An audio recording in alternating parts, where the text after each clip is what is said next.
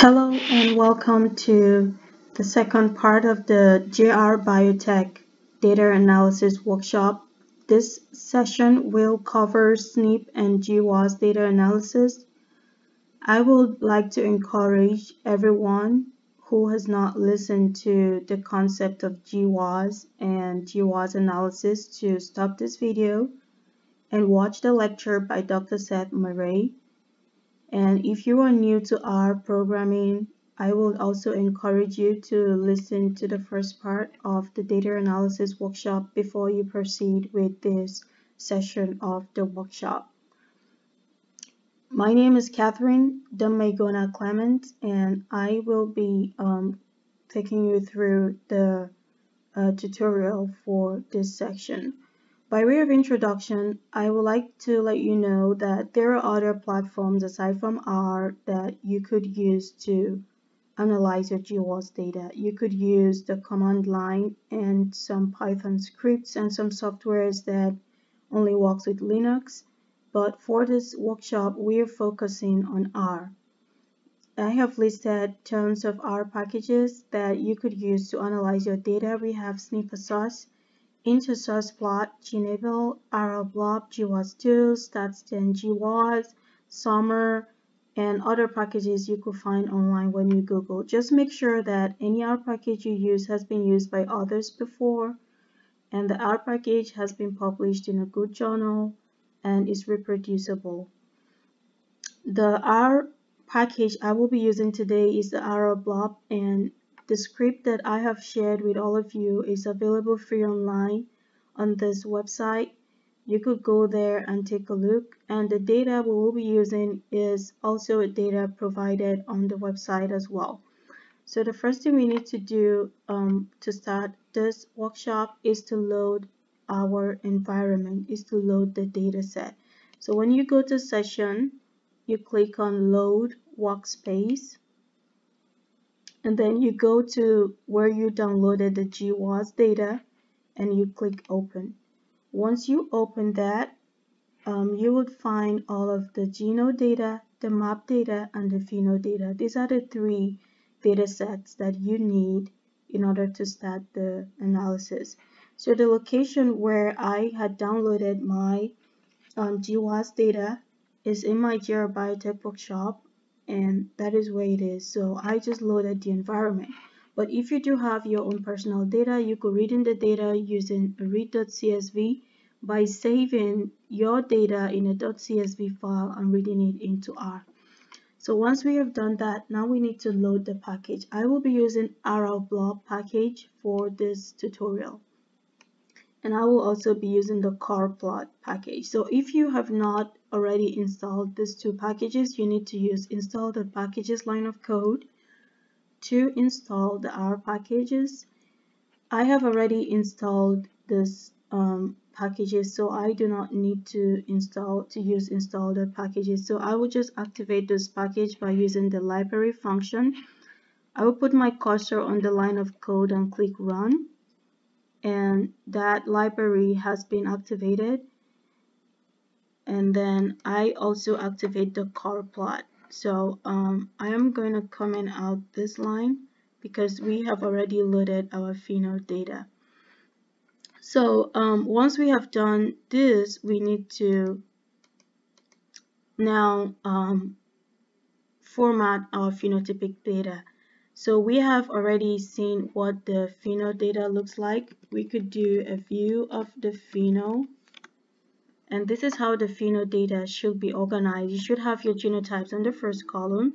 You should have your environment, which could be treatment or whatever it is you're looking at, and you can have your yield or whatever trait of interest you're interested in. It could be plant height, it could be seed coat color, it could be whatever disease resistance or whatever trait of interest that your project is centered on. And then we also need to see what the format of our SNP data needs to look like, which is the view.geno. And we have over 3,000 SNP markers. So your genotype should be on the row and your markers should be on the column. And then we also need another data, which is called the map data.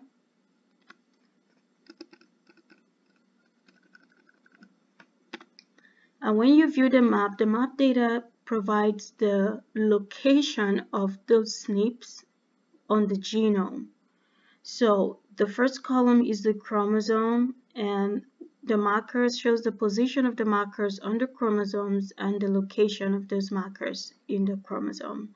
So these are the three files that we need in order to proceed.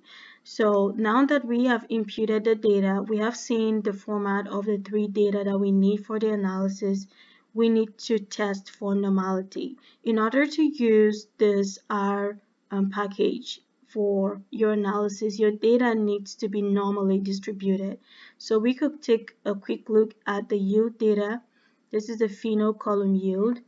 If we do a histogram of that data, the data looks normally distributed, but you could still see some outliers. In order to test for normality, we will use the Shapiro-Wilk test using the Shapiro test function in R to test the yield column in the pheno data for normality. And the p-value is 0.007, which is less than 0.05. This means that we have to reject the null hypothesis that the data is normal. So if the p-value is less than 0.05, the data is not normal because we are rejecting the null hypothesis. It means that we need to either transform our data using all the transformation avenues available. You could use the log transformation, square root transformation, and other types of transformation, or you could just take out the outliers. So when we do a box plot of our yield data, which is the column in the third column in the pheno data, we can easily see the outliers from the box plot. So now we need to generate a new object called outliers to have all of the outliers, so we could take them out from the pheno data. So these are all the outliers that are available in this data set, and there are about 10 of them. So we need to take out those outliers so that our yield data or our trait of interest can be normally distributed. So after we take out using this line of code, which is minus which pheno yield is an outlier, we're taking out all of those 10 outliers from the pheno data, and we need to retest the pheno data to make sure that our data is normally distributed. And the result of the retesting is a p-value of 0.01, which shows that we are accepting the null hypothesis that our data is now normally distributed. So if the p-value is less than 0.05, our data is not normally distributed because we're rejecting the null hypothesis. But now that our p-value is greater than 0.05, our data is normally distributed based on the Shapiro normality distribution. We also need to remove all the missing data. We need to exclude those from our pheno data. So we use the na.omit line of code, and then our pheno now has all of the missing data removed. So we could do a view of the new pheno after removing all of that, and you could see the new data. So if we do a dimension of the new pheno data, you could see we have 922 and three variables. Yeah. So that is a new dimension of the pheno data after we remove the 10 outliers, and we have removed all of the NAs from our pheno data. So now we are going to move to the SNP data analysis. I also want you to take note that I have listed other R packages that can be used for SNP data analysis. I have used some of this before. You have APE, AdaGenet, Apparent.R, SNP Relay, Genotype R. VCFR is used for the variant call if you have a huge SNP data from variant calling from GWAS. You could use the VCFR, you could use the popper and phytools. Just make sure that any R package that you're going to use has been used by others before and is reproducible, and that R package has been published in a good journal and has been tested. So now that we have our SNP already imputed, we need to filter our SNP data, because our SNP data, if you're using data from GWAS has a lot of missing data. The data that we have also has a lot of NAs. So we need to filter our SNP data and exclude markers that has a certain percentage of missing data. We need to exclude individuals that have a certain percentage of missing data, and we also need to exclude individuals that have a certain percentage of heterozygous individuals. That threshold can be determined by the researcher or whatever threshold you would like to use. So in some of the R packages that I listed above for SNP data analysis, they already have a function that does all of the filtering for you. You just have to type in that line of code already in the function to do the filtering. But RL-blob, we need to write a code to define the function for the filtering.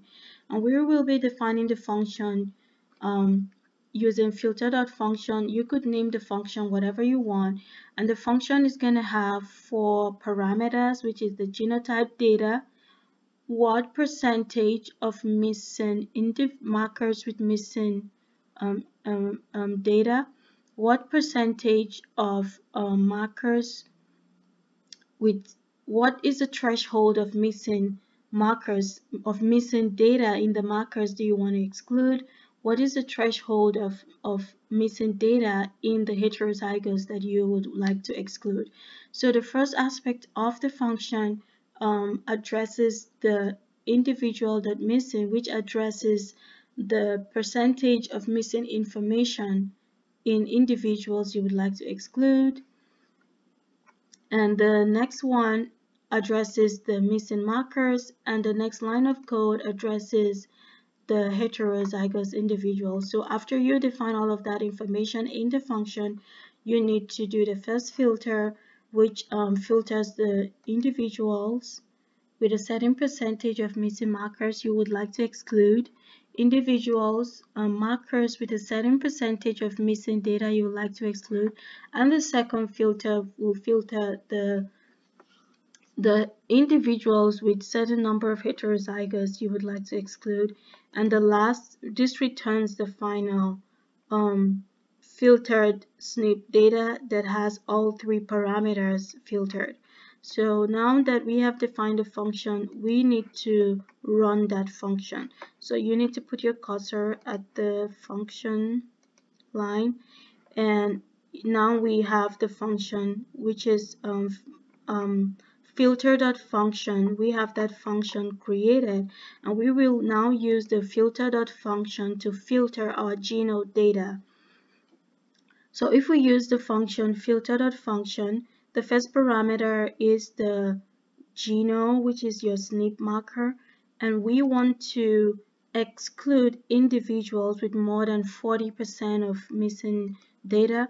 We want to exclude markers with more than 60% of missing data, and we want to exclude individuals with more than 2% of heterozygosity, because oat is a self-pollinating plant.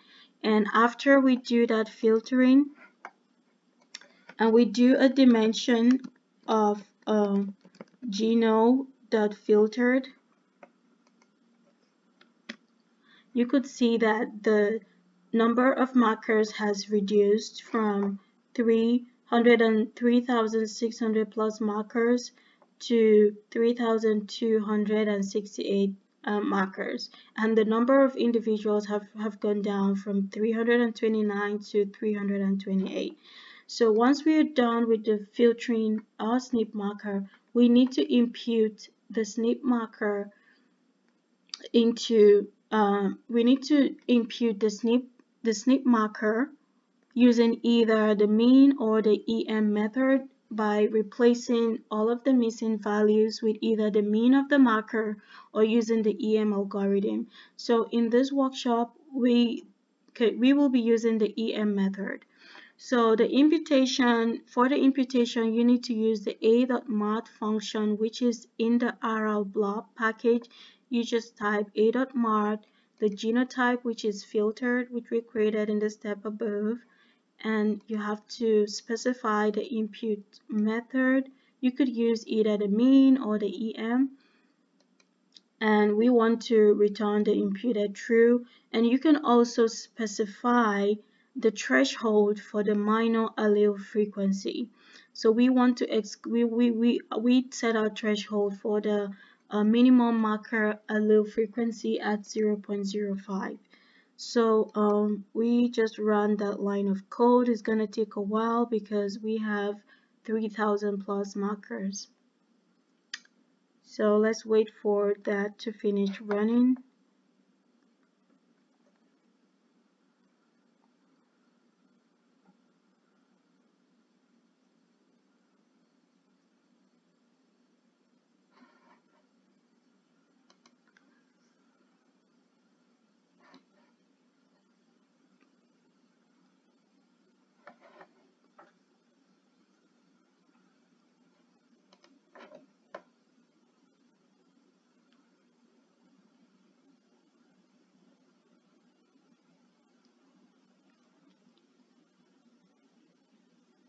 It will take a while because we have a lot of markers and a lot of individuals. Um, so this is the imputation step, and we have just finished imputing our genotypic data, which is your SNP data that you have filtered using the EM method. And now we need to create an object for the kinship. So the imputation that we just did above, the column A is the kinship matrix. So we're going to give that kinship matrix to an object called kmart. So kmart now contains our kinship matrix, and our new genotypic data, which has all of the missing data replaced with either the mean or the EM algorithm, is the imputed column from the imputation step. So we're going to give the imputation column imputed to the new geno, the GWAS. So that is now our new genotypic data.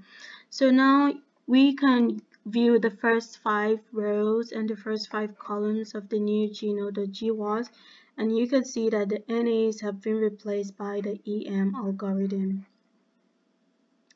So once we have imputed the data, we need to move ahead with accounting for the population structure. So the population structure is accounting for the percentage of variation that occurs from principal components, and for that we will be using the SVD function in R. The other R packages that are listed above for SNP data analysis each have a function that could plot the principal components and provide the population structure information that is required for the GWAS study. So first we need to center our new geno.gwas data, which has all of the NAs replaced. We need to center that, and then we need to use the SVD function to generate our PCA. And then the geno.scale, which is centered with the SVG column V, will give you the principal components, and we will give that to object PCA. So now if you want to view the PCAs, we're just going to view the first 5 rows and the first 5 columns. And this is the PCA for the first 5 rows and the first 5 columns. So now we want to generate a script plot to look at the percent variation explained by first few principal components. So this is the script plot, and you could see the variation explained by the first 10 principal components, and you could see that the principal component 1, 2, 3, 4, 5, 6. I mean, the line begins to become stable from principal component 6. So, but anyway, the first two principal components will first two principal components are the principal components that we will be using in this analysis. So let's look at the amount of variation explained by principal component 1.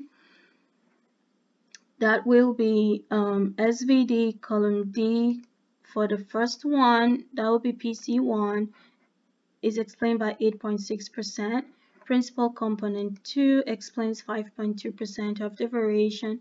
Principal component 3 explains 4% of the variation, and principal component 4 explains 4% of the variation. So now, now that we have gotten the percentage of variation explained by a few of the principal components, we can plot the principal components based on PC1 and PCA2 and put the percent of the principal component and color the so this is the PC component. So now that we have done that, we need to look at the clusters. So right now you cannot really see the groups because we are yet to cluster the group. We're yet to do the clustering. So we will use the Euclidean distance to generate the distance for the clustering, and we'll use the hclust, R function, and the WAD method. And here, if you specify two groups based on this scree plot, and you do a table of the groups, you would have 251 individuals in group 1 and 77 individuals in group 2. And when you do plot the PCA, you could see that it's now colored into groups. And we can come here and decide that, okay, based on the scree plot, we want to pick maybe 6 principal components. If you put 6 and you rerun the line of code and you rerun the table, you could see the number of individuals in those groups. And if you replot the PCA, you would see that all the groups are now colored with a lot of admixture going on in the population. So now that we have generated our K matrix, which is the kinship matrix, and we have also generated our population structure, we can proceed with matching the phenotypic and the genotypic data, getting ready for the GWAS analysis. So the first thing is we need to match the pheno data with the individuals from the geno data. Remember that we did filter the genotypic data, so we have excluded some individuals with a certain percentage of missing marker. We want to make sure that the phenotypic data have the same individuals as the genotypic data. So this line of code does that for you. And this one, we also want to make sure that everything is the same with the genotypic data as well. So this is a function that we would require to prepare our phenotypic data for the pheno.gwas. So this data has to do with the model.matrix, which has the environment and the data pheno. And then we need to do a data frame of the pheno and the individuals, which are your genotypes, the X, which is the model that you created, the yield, which is the pheno column yield. So now that we have our pheno.gwas, this is how the pheno.gwas data should look like. So moving ahead, we need to make sure that our GWAS has the same row names as the phenotypic data as well. We need to match all of those. And we need to make sure that the row names in the geno data are the same with the row names from the pheno data. And next, we also need to make sure that the row names from the genotypic data is the same as what we have from the kinship matrix. And we also need to do the same for the K matrix, and we need to do the same for the pheno GWAS. We need to make sure that everything is in sync with the genotypes in the row names that is in the Kmart, and we need to make sure that we have the same information in the pheno.GWAS as well. So when we are done matching the geno, the pheno, and the Kmat row names and column names, now we need to match the genotype with the map.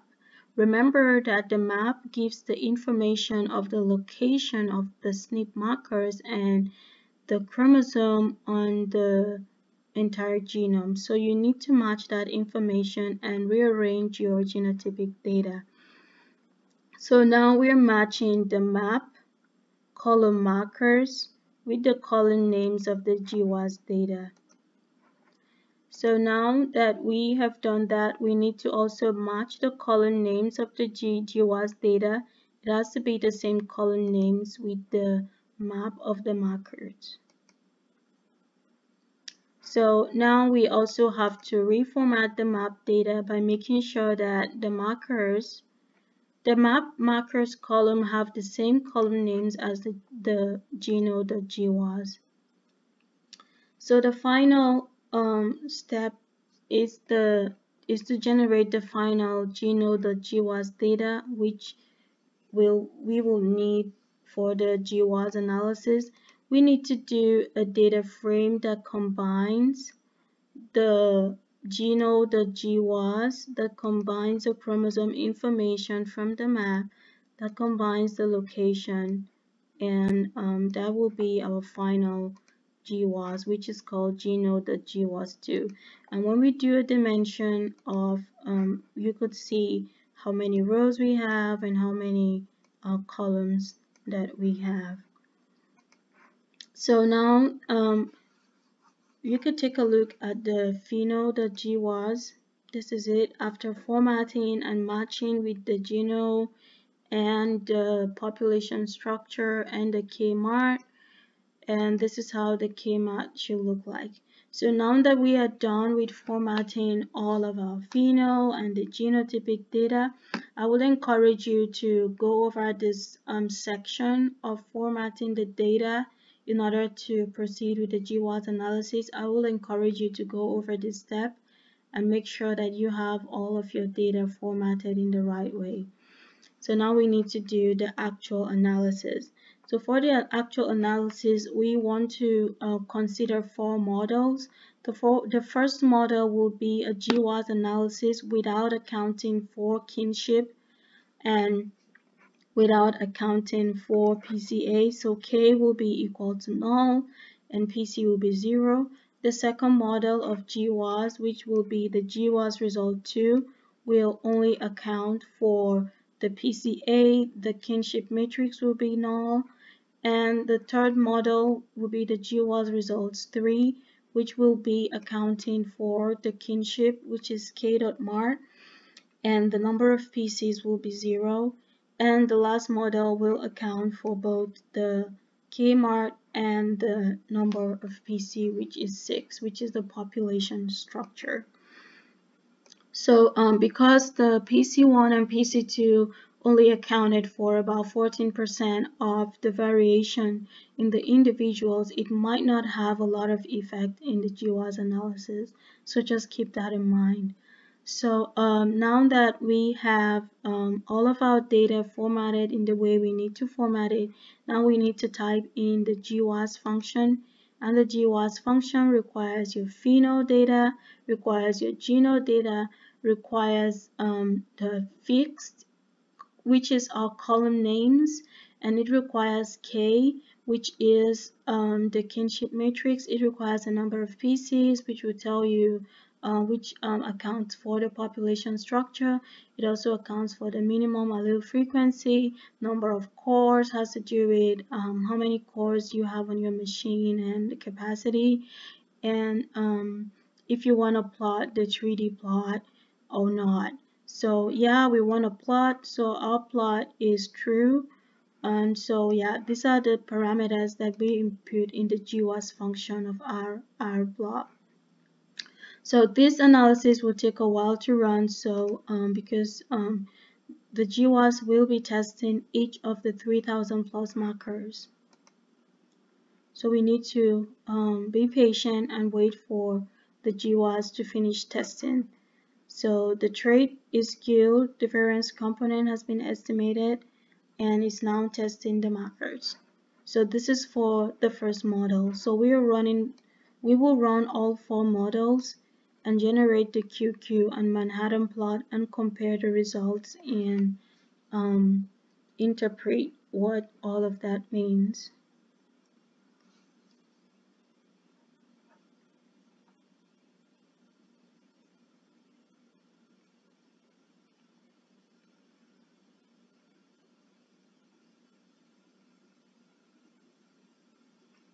So the first model has finished running, so we will run the second model, which accounts for just the population structure.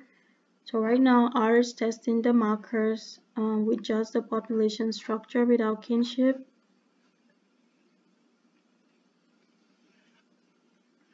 And because we added when we said plot equal true, you could see the Manhattan plot on the right hand side, but this is not the final plot because we need to do the Bonferroni correction and the FDR correction to see the threshold of where the hits for the GWAS lie.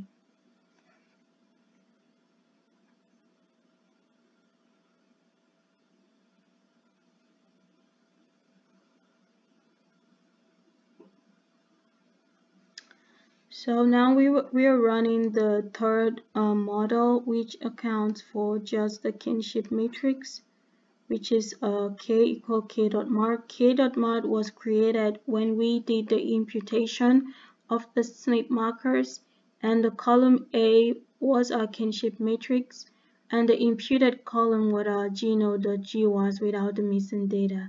So now this third model we're running only accounts for the kinship matrix and does not account for the PCA.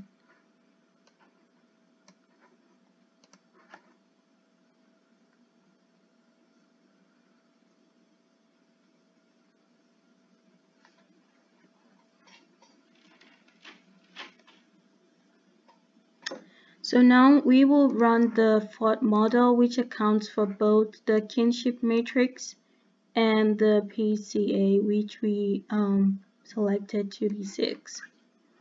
So the GWAS results will be the GWAS result, which is the null, the one that has no accounting for structure or kinship.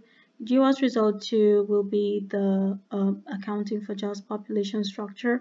GWAS result 3 will be accounting for just the kinship, and GWAS result 4 will be accounting for both the kinship and the population structure, which is the PCA.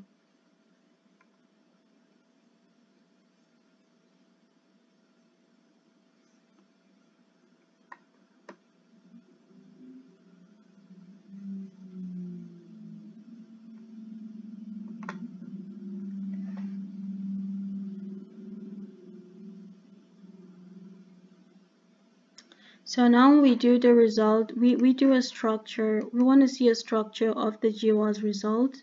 So the first 3 columns are the information from the markers and the map. The last 4 columns will be the result from the GWAS, and this is already a minus log 10 p-value, so you do not need to transform this data. So this is another option for the QQ plot, so that you could see what that entails. Oh yeah, so this is how the QQ plot looks like, and this is without accounting for kinship and PCA, and you could see the red line, and this is for the null. This is more like a negative control. The second one, which accounts for PCA, you could see that the red line is close to the black line and it's almost fit, but it is an improvement from the previous graph, which is null. Yeah, and you could see that the heats are different from. You could see the difference in the graphs. So next we need to plot the third GWAS result, which is the one that accounts for the kinship, and you could see that it is indeed very close to the black line and is almost a 1:1 fit. And for the last one, which accounts for both, let's plot that and see. And yeah, you could see that both the model that accounts for just the kinship and the model that accounts for the kinship and the population structure are a good model to use in this scenario. So you just have to decide and take a look at the QQ plot and decide which of the models you would like to use for your analysis. But yeah, all of this QQ plot shows you the information that you need to know. So now we need to do a false discovery rate and the Bonferroni correction to draw a line for the hits. And this is the function for the FDR. And we also have the Bonferroni correction. And this will give us the FDR cutoff line. So the Bonferroni is much more conservative, so you would have to decide what is your cutoff for identifying the GWAS hits that you're interested in. So now we will be plotting the Manhattan plot for the first model, which is not accounting for kinship and not accounting for population structure. And we will be drawing the AB line for the Bonferroni correction. And we will also be adding the AB line for the FDR yield. So the different colors represent the different chromosomes, which is the information you will get from the map data that is required for the GWAS analysis. You have to have the map data. So next, we will plot the second model, which only accounts for the PCA. And the second model, you could see number of PC is 6, and you could see the cutoff line, you could see the GWAS hits, and you could see the Bonferroni and the FDR. And next, we need to plot the third model, which only accounts for the Kmart. And you could see all of the hits and all of that, and you could compare. And the last one is the one that is the model that accounts for both Kmart and number of PC. And you could see the cutoff line for the Bonferroni, and you see the cutoff line for the false discovery rate. So if we want to know what are the hits for a particular GWAS model, so let's take a look at the hits that we have. So we want to know what hits for the first model. For the Bonferroni correction, these are the hits, and for the FDR, these are the hits. Remember that the Bonferroni correction is more conservative than the FDR correction. So for the first model, these are the hits for the Bonferroni, and these are the hits for the FDR. So for the second model, these are the hits for the Bonferroni, and these are the hits for the FDR. For the third model, these are the hits for Bonferroni, these are the hits for FDR. And for the last model, these are the hits for Bonferroni, and these are the hits for the FDR. They sort of have very similar hits based on this data. So now if we want to know what are the markers for those hits, so GWAS results 3 and 4 have the same hits, which is true.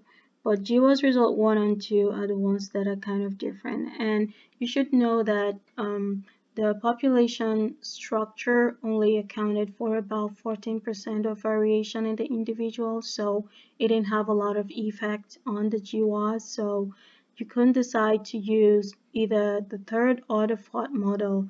And the GWAS hits are the same for the third and the fourth model. So we want to see what markers are there, and we also want to see what markers are in the second model, because the second model has an additional hit on 1428. So yeah, so once we do all of that, now we need to do a correlation matrix for the marker. So this is markers.GWAS result for the Bonferroni.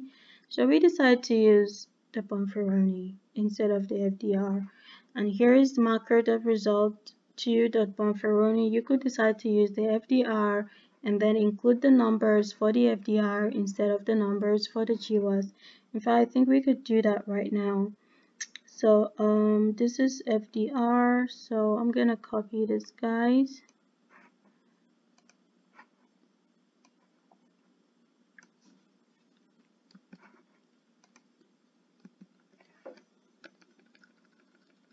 And so this will be our GWAS result for FDR.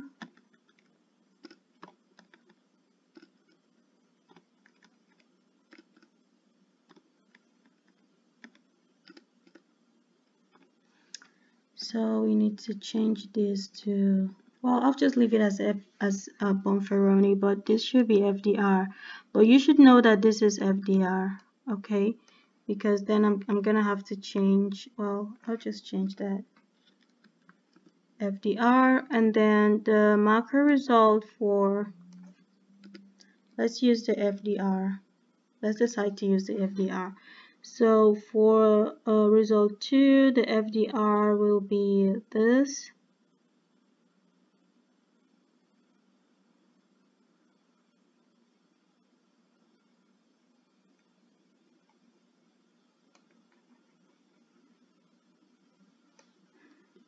Yeah, I think we have similar hits, but we'll see. So remember to put your commas in between, and then we can run the correlation for those markers and see if those markers are close to each other or not. So yeah, marker result, the GNO will give us the GWAS result. 3 and 4 have the same thing, and yeah. So moving on, we need to load the the car plot. We already loaded the car plot, and now we need to run the correlation matrix. Perfect. Oh, okay, I need to change this to FDR.